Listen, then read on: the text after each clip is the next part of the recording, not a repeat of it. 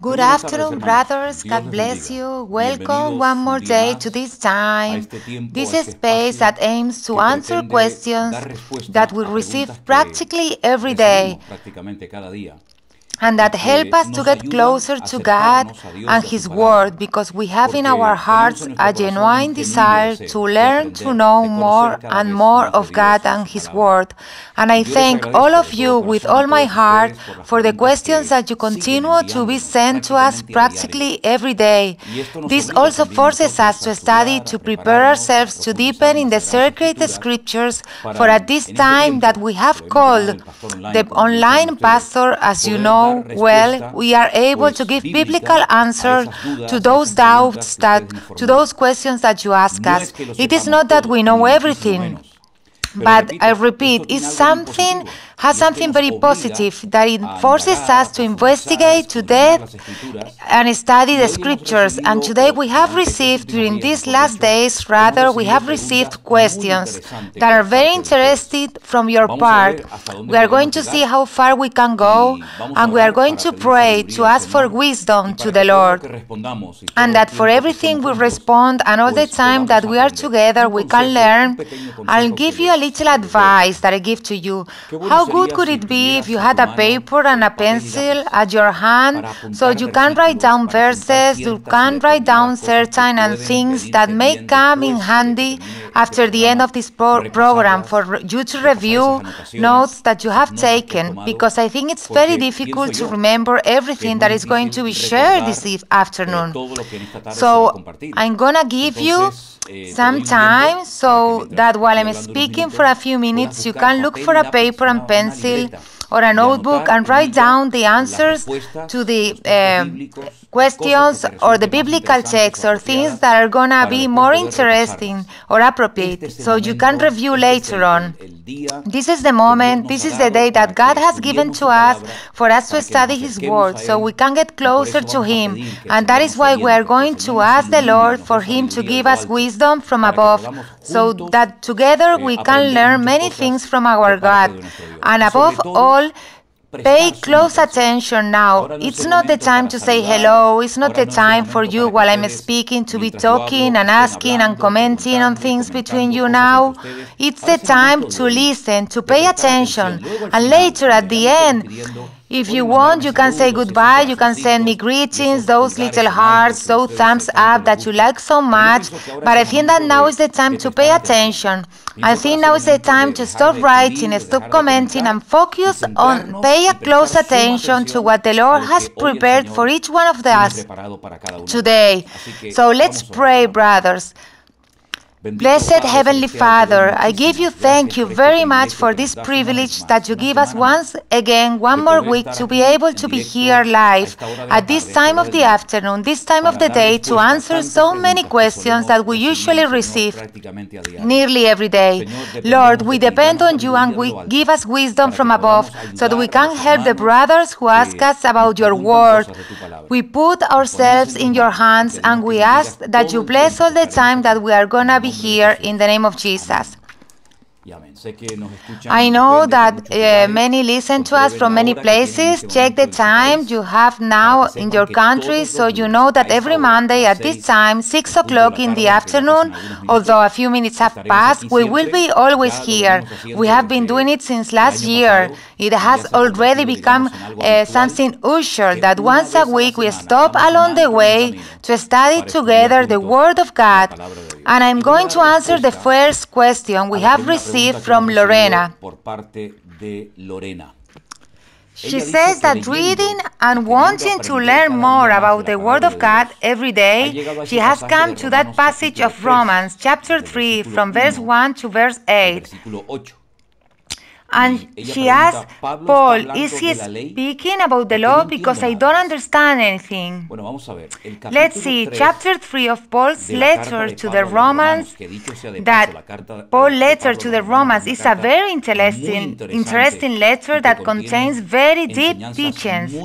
And also, you have to know that the Old Testament very well, a lot, in order to understand many of the things that Paul is talking about here. because the recipients, although the letter is called Paul's letter to the Romans, he was actually writing to the Jews of the Church of Rome. Most of the brothers who congregated in that congregation were Jews. Many of them say, some commentators, that they had been converted to Jesus during the day of Pentecost in Jerusalem. Therefore, they were very knowledgeable of the Holy Scriptures. They knew perfectly the Scriptures of the Old Testament. And that is why Paul touched topics that, unless the Old Testament is known very well, it will be very difficult to understand certain things, because it speaks of characters, one of them Abraham, and others, that if you don't know the life, the trajectory of these great men of God, then it's going to be difficult to understand what Paul is trying to share. Chapter 3 of Paul's letters to the Romans is embedded, if I may use that expression, in another chapter, chapter 2. Where Paul has been developing a topic, is touching on different topics, talking about different things, the law, the Jews, the privilege that they had, the circumcision, etc., etc. And chapter 3, if you're observing your Bible, that I hope you have it, open by Romans chapter 3, above chapter 3 there is no title, because really the topic that Paul has been discussing has been exposed. He has been developing it since chapter 2. Paul is talking about the law, the purpose of the law, the objectives of the law of Moses. And he's touching on different topics. For example, one of the things that he talks about is about circumcision, the true circumcision, not the one made in the flesh, but the hard one. And Paul is developing some very interesting topics to bring his audience and to the readers of his letter in the future to the area that the law had some objectives. The main one was to prepare the people of Israel so that when the Messiah arrived, he would be the only human being in all history of humanity that would comply with all the requirements of the law. They could recognize that the law was not a goal or an objective to reach, but a means to reach Jesus. Because the law, the Torah, which are the 5 first books of the Bible, Genesis, Leviticus, Exodus, Numbers, without Jesus is empty. Where the law points, what is the objective of the law is to bring us to Jesus. That is the objective. That is like the final station of the law. All the sacrifices, the tabernacle, all they received during the period in the desert, all that points to Jesus. Nobody could fulfill the law because it is a perfect law, a law that expresses the heart of God for that moment for the people of Israel. And the law, I repeat, was not a goal, it was a means to achieve some objectives. Now, you say that you don't understand what Paul is dealing with here. Well, I just say you have to know the Old Testament very well in order to understand what Paul is developing in that passage. For example, when he says in the chapter 3, verse 1, what advantage does the Jew have, or who takes our advantage of circumcision? So there are 2 questions. In any case, first, certainly because the word of God has been entrusted to them who received the word of God. The Philistines, the Jebusites, the Ammonites, they did not receive it. It was the people of Israel. And they preserved it. They passed it on from generation to generation. And we will be eternally grateful to the people of Israel because they received the word and transmitted it, and it has survived to this day. And thank God that we also have the blessing and privilege of being able to read it in our main language. Then he says, because some of them have been incredulous. If they had the word practically from the cradle they are hearing, how at the moment of truth, when they should have recognized Christ as the true Messiah, they did not. instead of a false Messiah. How come they did not believe? And then Paul says, his disbelief has made God's fidelity null? Not at all. Not any attitude on the part of human beings, wherever he is a Jew, or does not nullify the fidelity of God.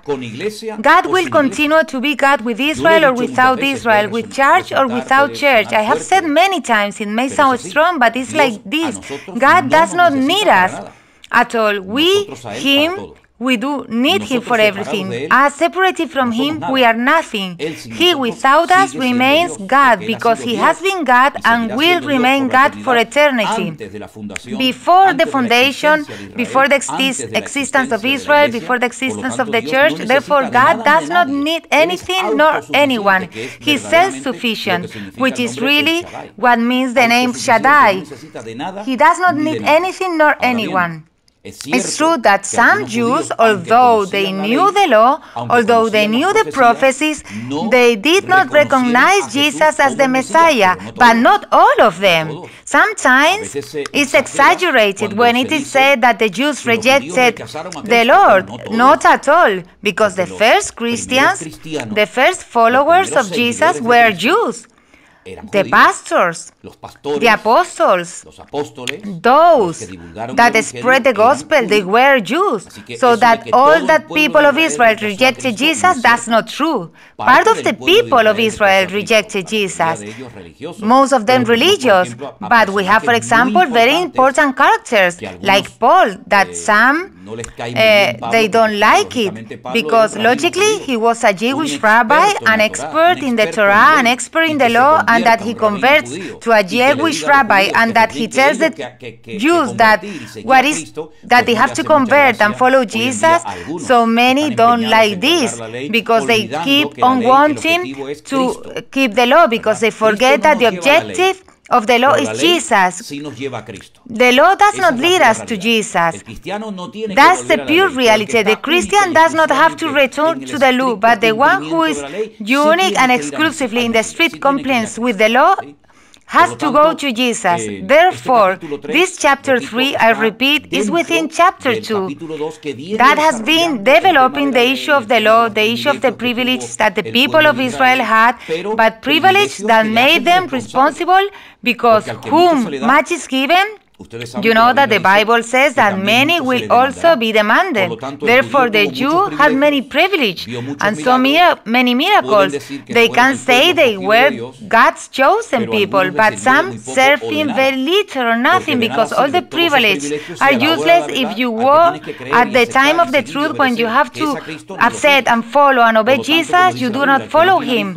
So, as the Bible says, if you don't have the Son, you don't have the Father. And the one that has the Father has to have the Son. So, the objective of the Paul's letter to the Romans is to bring the recipients to the immense of, or most of them, to know that the objective of the law is that we recognize and we know Jesus as the true Messiah. That is the priority objective of the law. Everything else, the rest is secondary.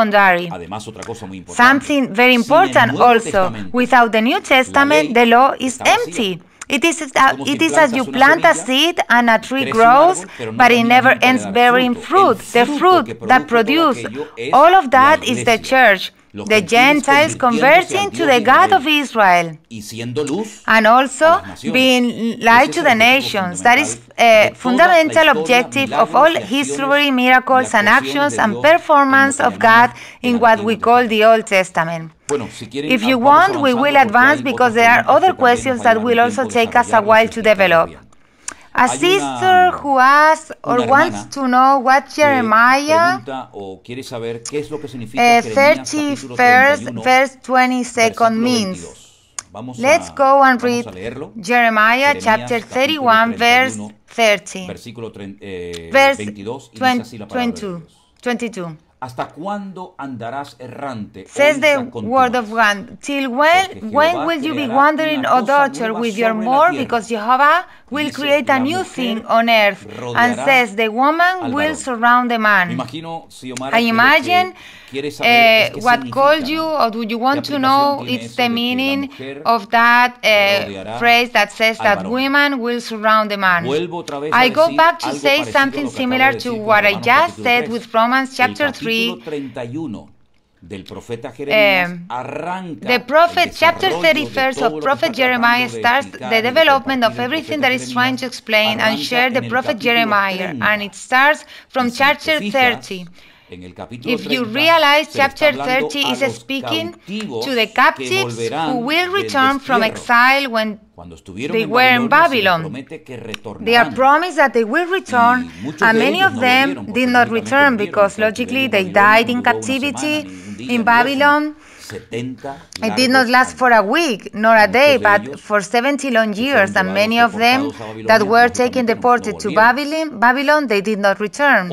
Others were born in captivity, and they did not know Jerusalem. They did not know those things that they had happened in Jerusalem in the temple. They heard them from their parents or their ancestors, but they did not experience them in their own flesh. And others never wanted to return to Jerusalem. They stayed in Babylon, living, and they took root there.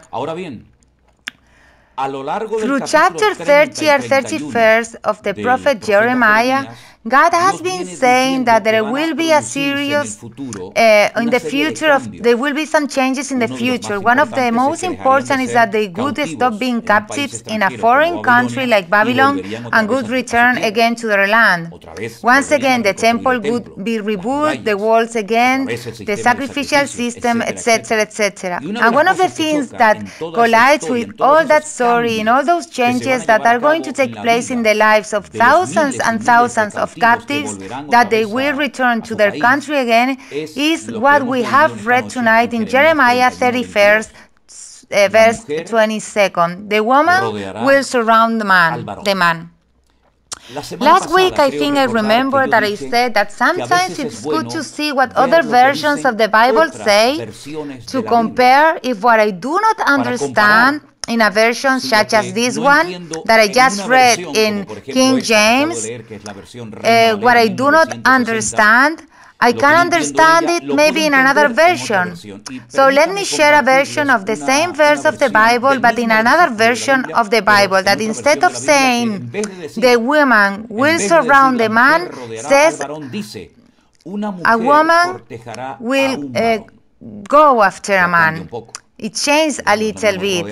It's not the same surround that maybe go after a man. We have to analyze the text in the original language, and I have here in front of me my annotations, the whole verse. 22nd of Jeremiah 31st in Hebrew, and I was analyzing and studying word by word. Let's analyze the phrase that the woman says, will surround the man. The phrase in Hebrew would say that, nekeva, netzobek, gevar.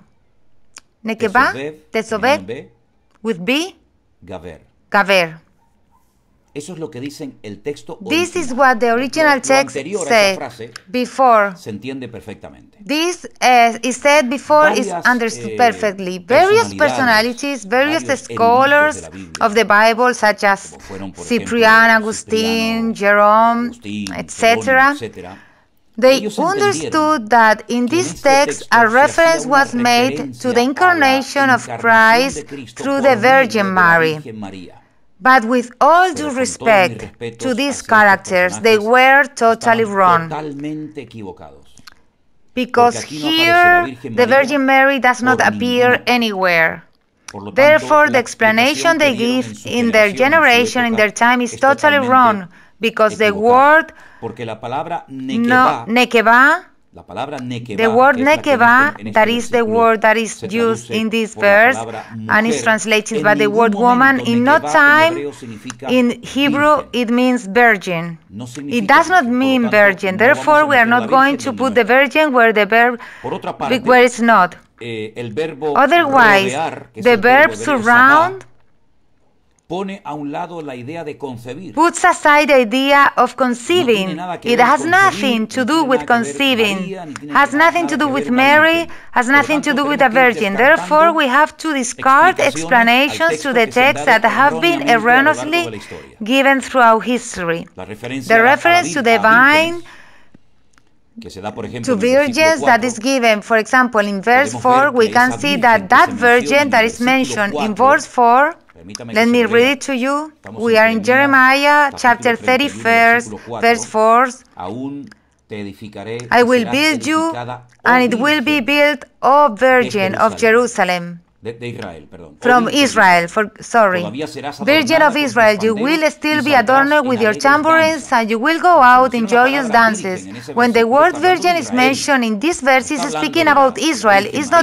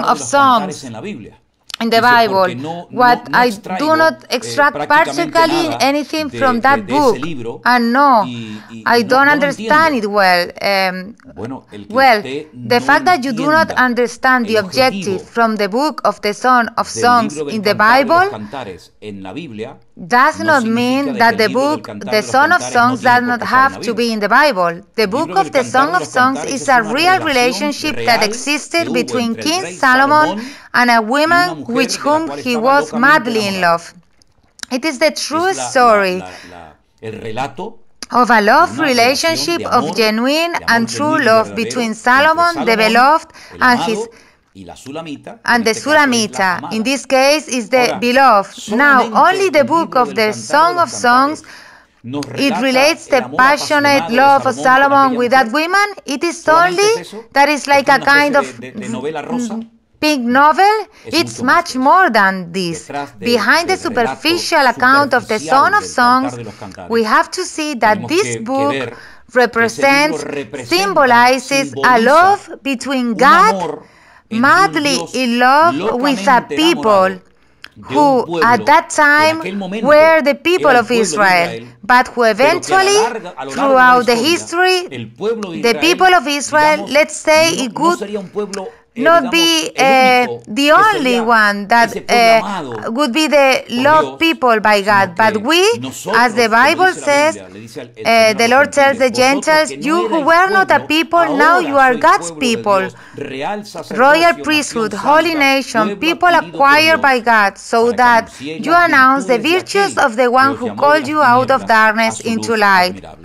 Admirable. This is the goal, fundamental goal of the book of the Song of Songs. Is the real story of a love of a king with a true woman.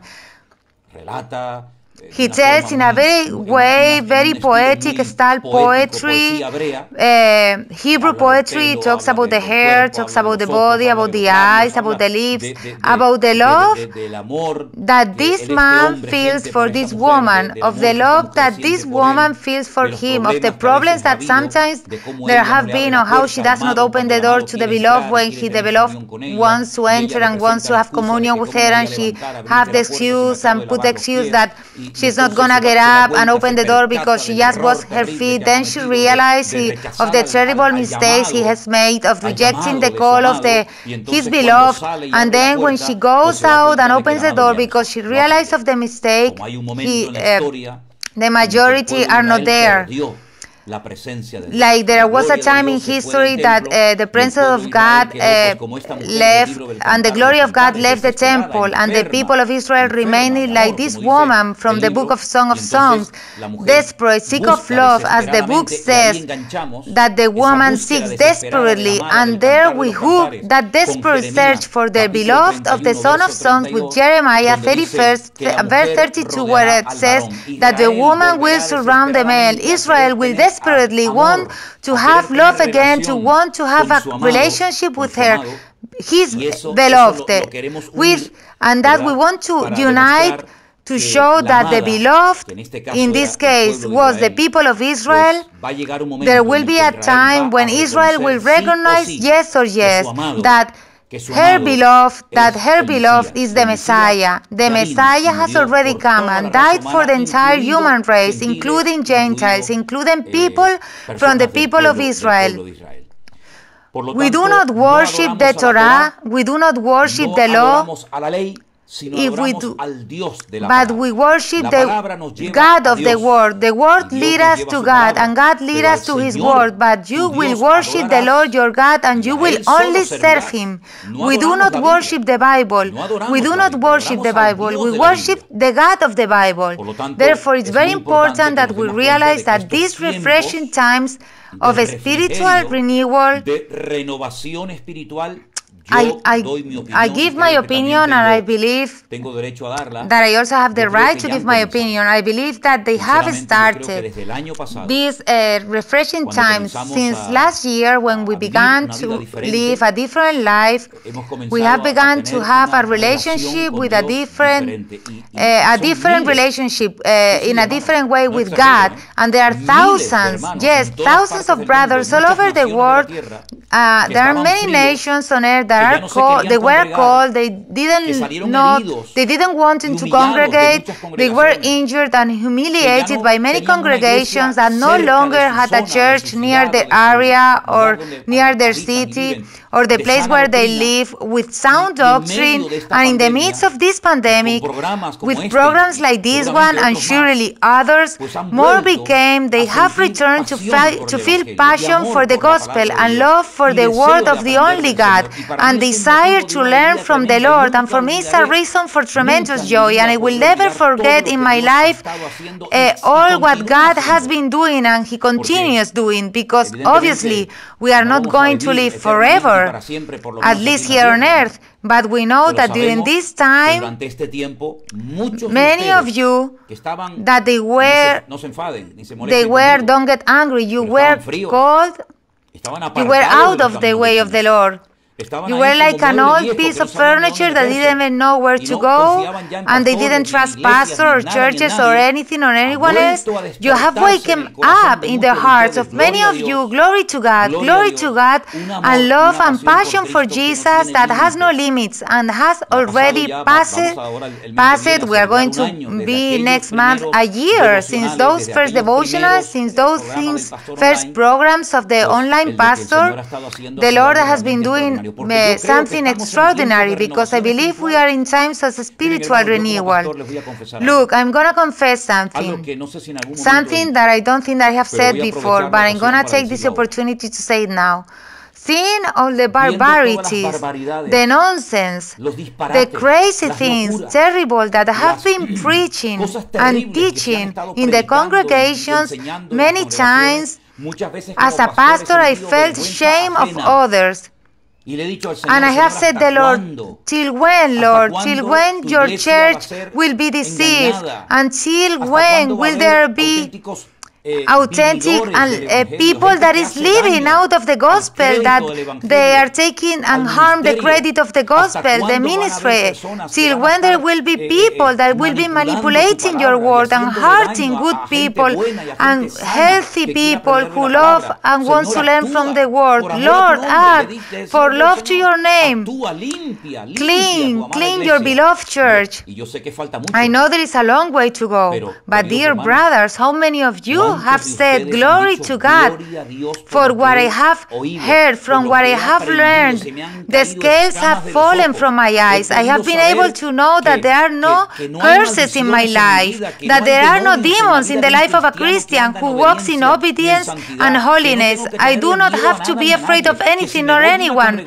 If I go for a congregation because there are false doctrines, there are human doctrines, and even diabolical doctrines, the Lord is not going to punish me. On the contrary, I do not want to be a partner in lies or deceit or manipulation, because we are in times of refreshment. Before the coming of the Lord, I believe that the Lord was going to deal with His church in an extraordinary way, as He is doing. And if only this year, look what I'm going to tell you now, if only one person throughout this year that we have spent hours and hours broadcasting, to be able to help, to be able to guide many people.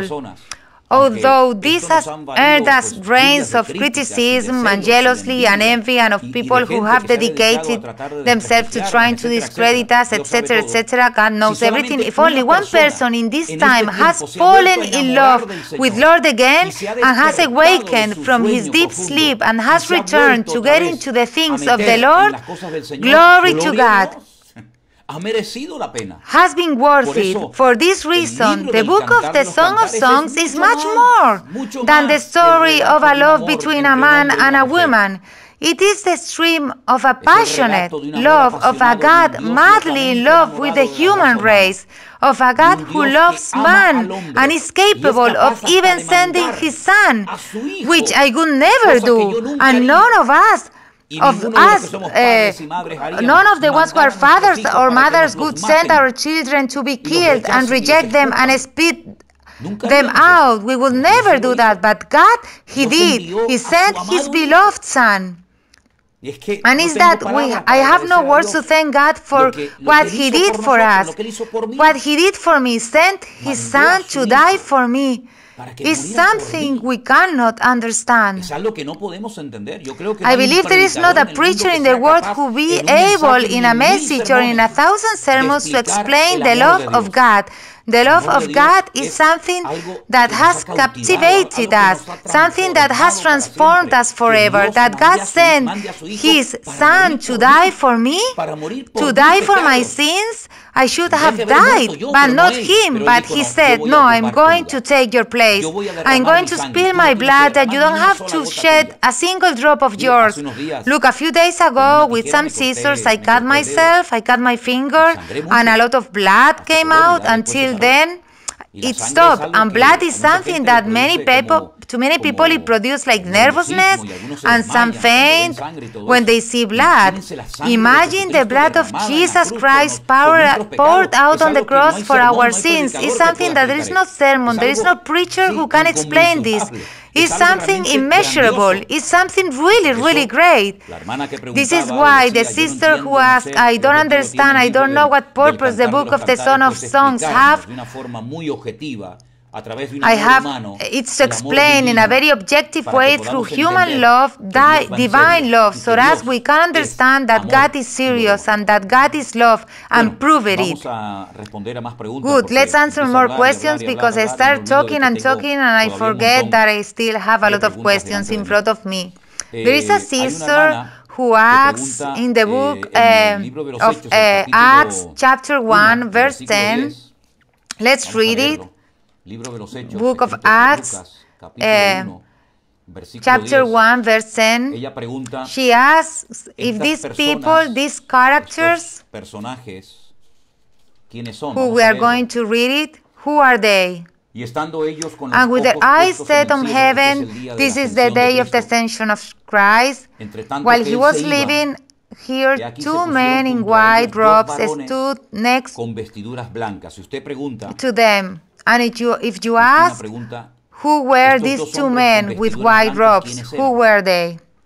It's true that the Bible does not say the name or who they were, but if you allow me to give a personal opinion, and I have not seen any comments, or I haven't been looking at another explanation, but I always believe, and excuse me if my answer maybe for some of you is not correct, I always believe that they were angels. I always believe that the time of ascension they were angels, and these two men with white robes, it could be that they were angels, that they were the ones who spoke with the disciples, telling them, do not worry, that this same one that has gone to heaven is the same one that will also will come, as you have seen him today. So the answer, I think that they are angels that were at that moment on the day of the ascension of our Lord Jesus Christ. And then there is a very interesting question also that makes Ariana. She asks in the verse Matthew 2, chapter 2, verse 23, and I asked once myself this question, so it caught my attention that someone asked something that at a time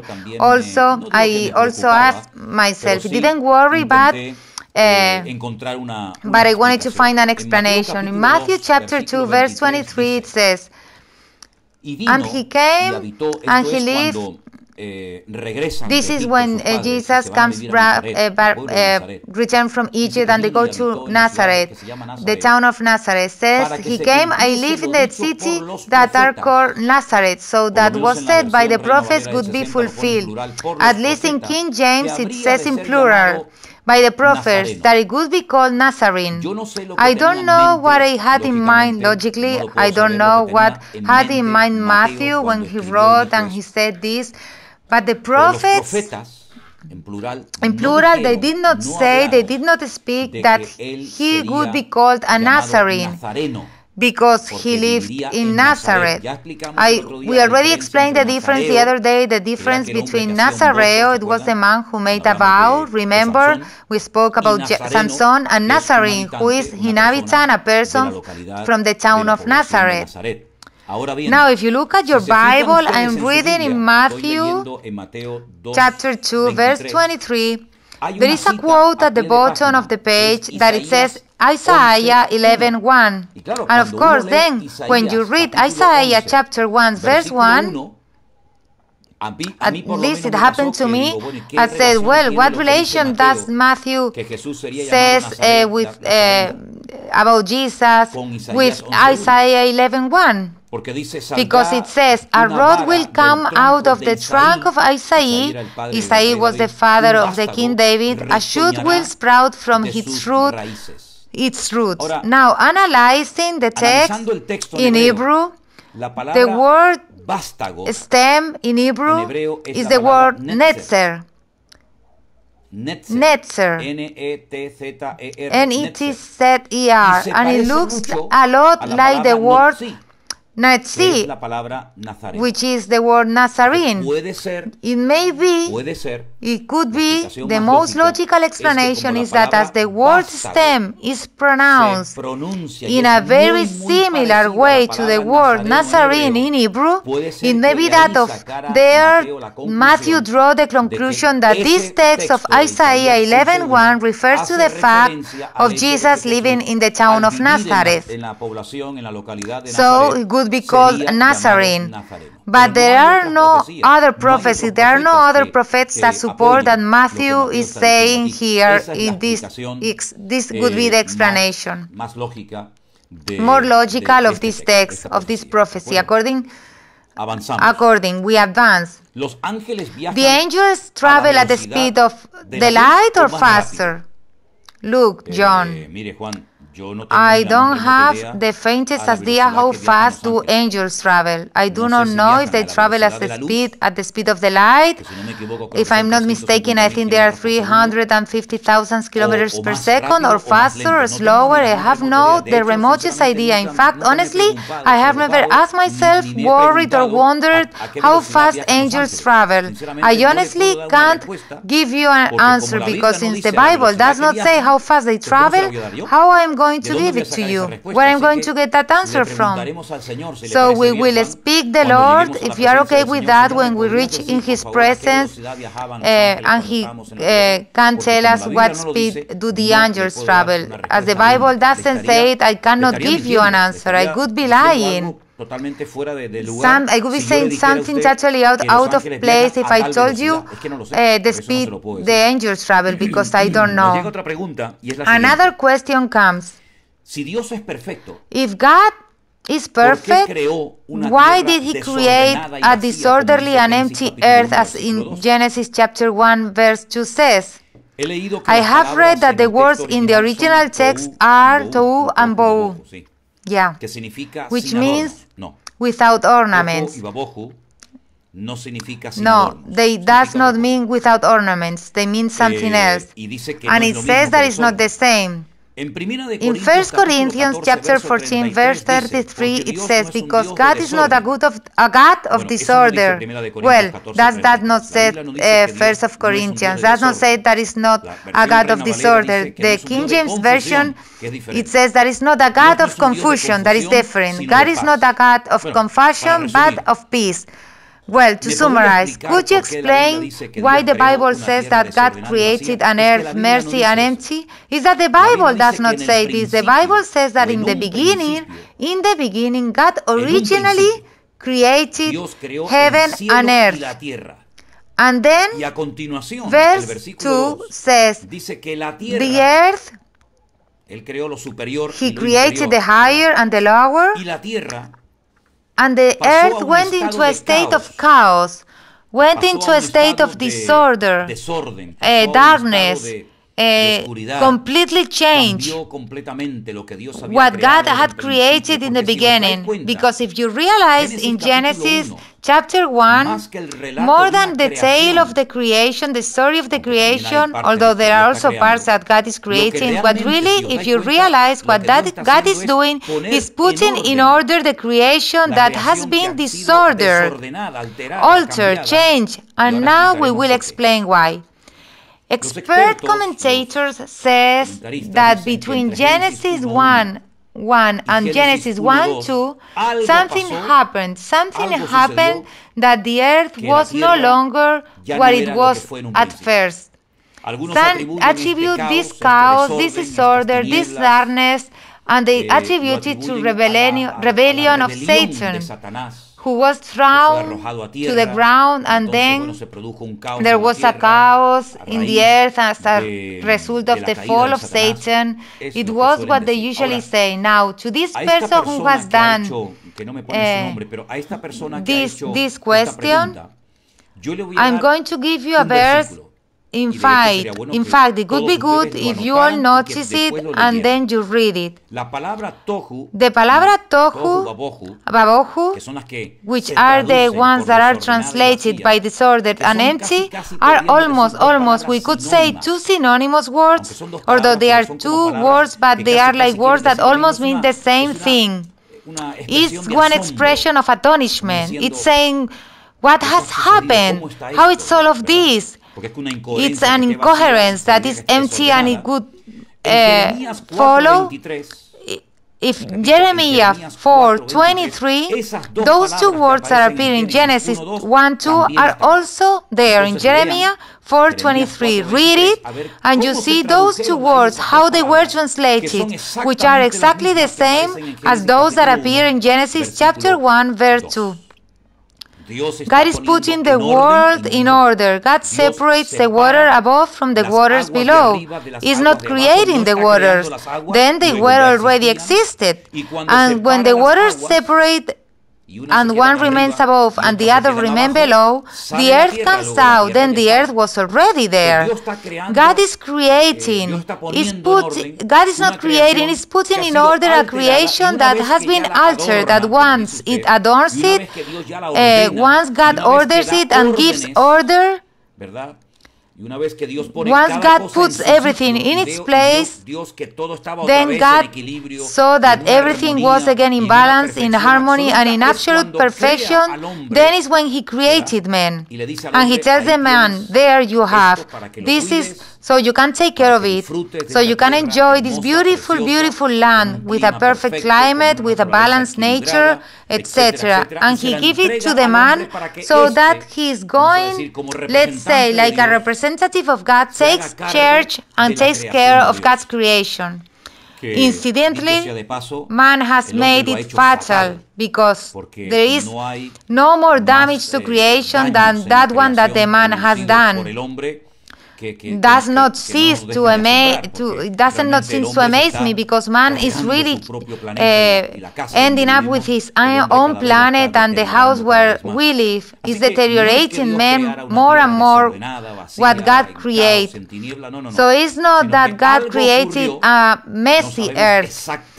It's that something happened, we don't know exactly what, but it altered everything. But God created everything perfectly in order. Okay, let's answer another question. A sister, Leticia, asked, based on Numbers chapter 27, what is it about consulting God through Urim and Burim?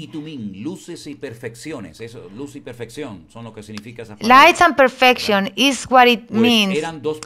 Those were Urim and Tubim, two stones that the high priest carried in a bag inside his breastplate. Apart from the stones that he carried on his chest with the names of the 12 tribes of Israel, he carried 12 stones called Urim and Tubim, and that they were used in times of need for a quick response. Some think that one stone could be white and the other one could be black. Let's say like the white one was yes and the black one was no. So when you had to consult God for a quick answer, there was no time to pray for a long time, there was no time to fast, there was no time to wait because the enemy could come upon us and the tragedy come. They consulted with Urim and Tubim, those two stones that represented yes and no, to get a quick answer from God. That is what it's these two stones. Also, others say that these stones lifted up and reflected the letters of the alphabet, of the 22 letters of the Hebrew alphabet, but that could be another something, another thing. The position of Satan in Apocalypse, in the Gospels, to what the Bible tells us about Satan, how we enter the presence of God in the book of Job has radically changed. That is to say, in the book of Job, the Lord Jesus still had not died on the cross, he had not risen, therefore the position of Satan, his situation, his freedom, in quotes, in that times had nothing to do in those times.